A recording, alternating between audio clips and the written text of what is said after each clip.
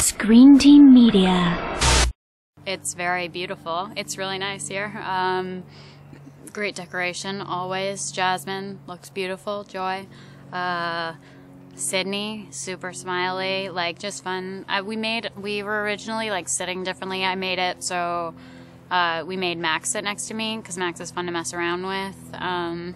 It's pretty much just like another Braverman get together. I'm not like treating it with a lot of gravity, but it's a beautiful occasion.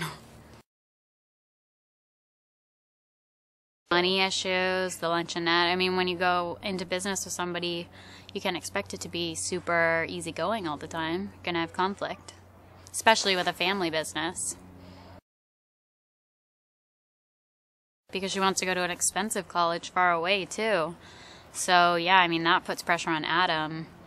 But you know, I think she probably feels pretty entitled, like most upper middle class children do.